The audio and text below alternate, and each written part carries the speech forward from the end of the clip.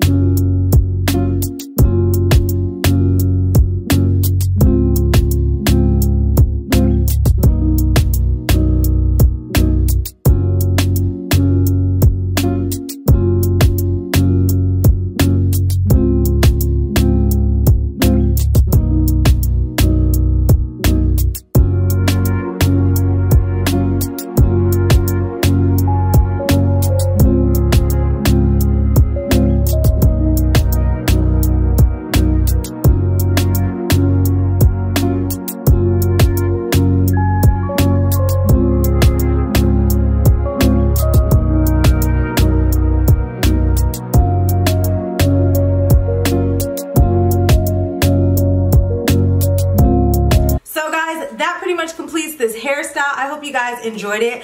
I love my hair so much. It just felt so good to be like pampered, get my hair done. I didn't have to lift a finger, honey. I loved it because you guys know I do my hair literally like every day. I change my wigs more than some of y'all change y'all draws. But seriously though, but thanks so much for watching. Let me know if you like these videos of me getting my hair done a little bit more professionally, because baby, she is laid. I don't like what okay, period. So thanks so much for watching. Make sure you guys do check out OMG Her Hair. I'll leave all the information down below. Make sure you guys check out Free as well if you need your hair done, because I don't do hair and y'all be trying to force me to do y'all hair and I don't do hair. So hit her Free, and thanks so much for watching. I will see you guys in my next video. Bye.